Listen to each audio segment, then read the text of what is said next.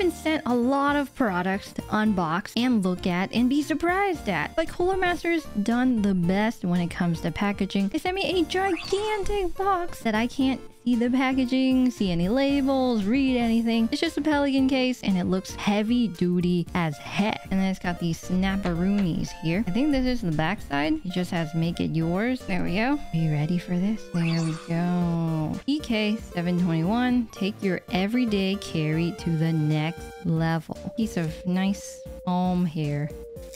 This is an interesting wrist rest. I think they just cut up a piece of foam. It's like mushy, and all it has is a Cooler Master logo. And then the cover. No one ever uses that cover. So there's the keyboard. And I'm guessing that's just the first layer of the box since it was supposed to come with other stuff. Yeah, nice trim. What the heck? Is that trim or is that a peel? I think that's a peel. Yeah, so this is a peel. It would have been cool if it was a trim. You know, some gold trim. Now it's all stuck in my fingers. So nice peel. Got chamfered edges. Ooh, look at that shine. I have a feeling it'll be a finger magnet later down the line. But at first glance, it reminds me a lot of the shape of the TM680. If you haven't looked at it. This knob is gigantic. It's satisfying though. Listen to this. Listen to this.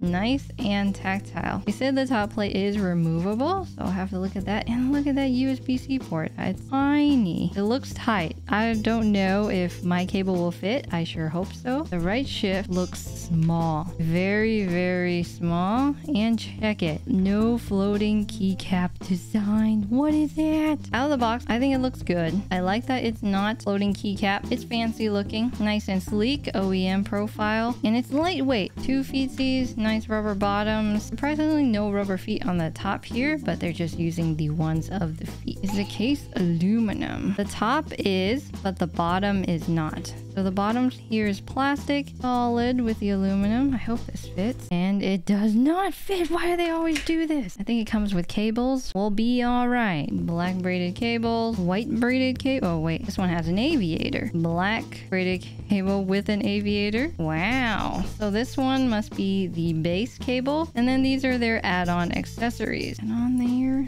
sort of nice, sort of nice. A little cute. I feel like this aviator is smaller, or maybe it's just because it doesn't have color. It's definitely smaller. What do you think? It's so cute. All right, here is my big boy adult man cable with lots of muscles. You know, he's been working out. My big cable and their baby cable. But unfortunately, my big cable doesn't fit. We'll go with black. All right, RGB is clean, no flicker. I think it's also a Bluetooth keyboard. So even if I didn't want the cable, I didn't need the cable. Oh yeah, it does have some flicker. Some flicker. Purple RGB. So let me set up the sound test.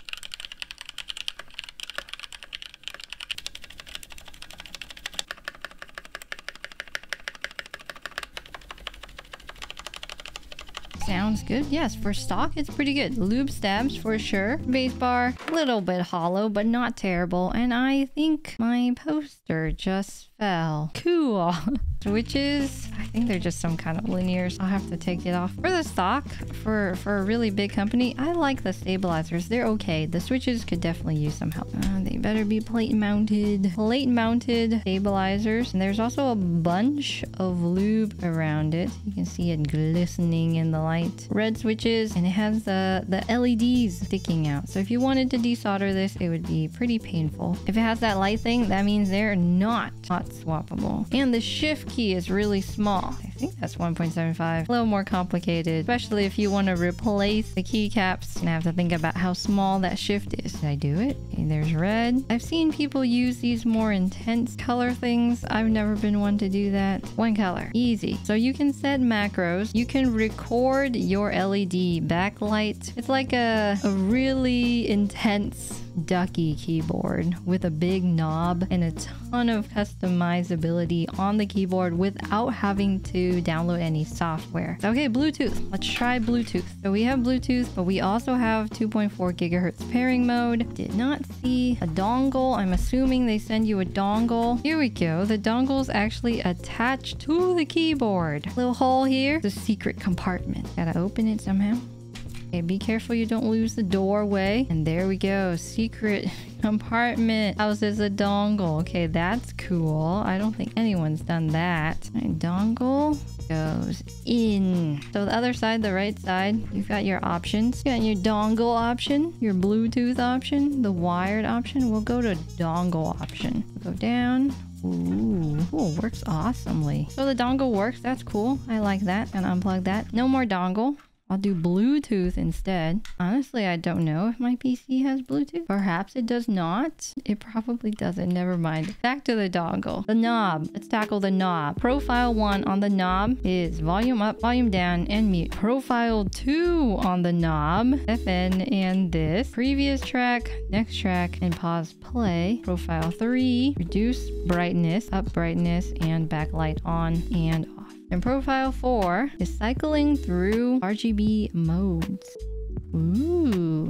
Back to profile 1. So those are the knob profiles, and it doesn't say anything about software, which I actually really appreciate. You can do everything on the keyboard. What switches are they? TTC, reds. Those are the switches. Not even Gateron. Just reds. For the rest, I don't hate it. I don't love it. I don't like that it doesn't have any angle at all. I mean, it's just a piece of foam. Comfortable though. Another cool feature on this page is that there's 2 colors. There's space gray and silver. I happen to have space gray. You can remove the top plate and then change them to what you want. So I'm gonna do that. They sent 3 additional top plates. This is definitely the raw one. The raw aluminum. So this one's so you can spray paint or customize your own. Or nice. I don't think I'm going to be using this one, but maybe I'll do some spray painting. I don't know, blue or something would look awesome. And this one's not raw, but this one's silver. It comes with a knob. Different colored knobs. So this one's lighter colored. I like light colors. So this one's darker.